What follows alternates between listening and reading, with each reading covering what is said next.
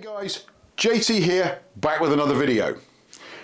Now a couple of videos ago we talked about how we replaced our existing SolarEdge inverter with this new SolarEdge Home Hub Inverter. Now what's the difference between the two? Well, the major difference is the Home Hub inverters support something called island mode. This effectively allows you to use your solar system when you're off-grid. Now this could be when the power goes out momentarily or a much longer term power outage. With a standard inverter, it means that your system shuts down because you don't want the power generated by your solar panels or from your batteries to be flowing back into the grid, potentially causing harm to somebody who might be working on it.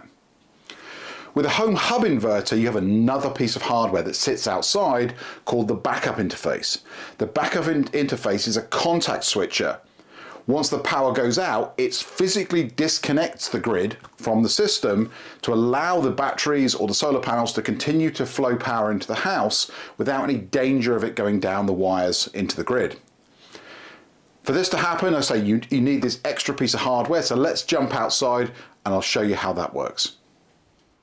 Okay, so here's the other part of the solution.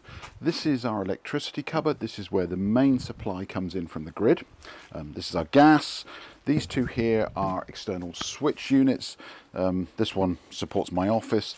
This one here is the main 60 amp breaker that allows the solar system to come in, comes into this and then feed into the house. So this is a way of isolating that entire solar system from the rest of the house should we need to.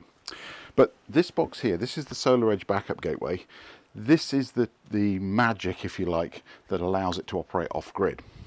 Basically what happens is the electricity supply that comes in from the grid is run through this box before it goes into the house.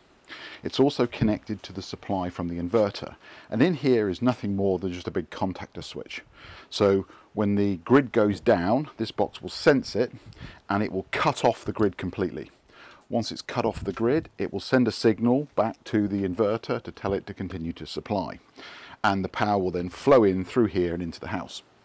This stops any electricity being fed back into the grid should there be an engineer working on the system and they need to take the grid down for any reason. So this allows us to operate even if there's a power cut and there's no power in the neighborhood for as long as we've got power in the batteries or as long as the solar panels can supply it. The one thing that this does need, if you're going to install something like this, is you need to think about where you're going to put your earth. Because normally you rely upon the earth that's connected or coming in from your grid connection. Well, in this case, we've got a little pit here in the floor, and this is an earth rod that's been driven into the ground. And as you can see, we had to make a hole in the block paving for that. So you do need to have a separate earth. That means that once you're in isolation mode, that you've still got somewhere for safety. So other than that, this box requires no input. It will switch over automatically. It won't give you a UPS. You will not get uninterrupted power. It will take some portion of a second to actually switch over. It's very quick, but things like computers, your Wi-Fi router, things like that might actually go off or reboot as part of the process. But other than that, it's really simple. As like I say, there's very little to operate. There's some status lights on the front. If it changes, if it does go into island mode or the grid comes back, you do get a notification in the SolarEdge app to tell you that's happened.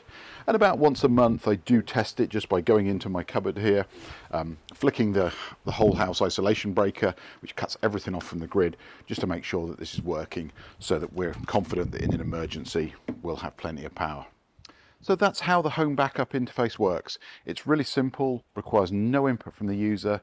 It will automatically sense when the grid goes down and it will fail over to allow you to continue to run everything you need to in your house from your batteries or from your solar panels. If you have a SolarEdge system and you don't have a Home Hub inverter and you do want to upgrade to this, do talk to your reseller, because I believe there are some incentives that SolarEdge are offering to do upgrades, but you'll need to talk to your installer to find out about that. I hope you found this useful. If you have, hopefully, I'll see you here for the next one. Bye-bye.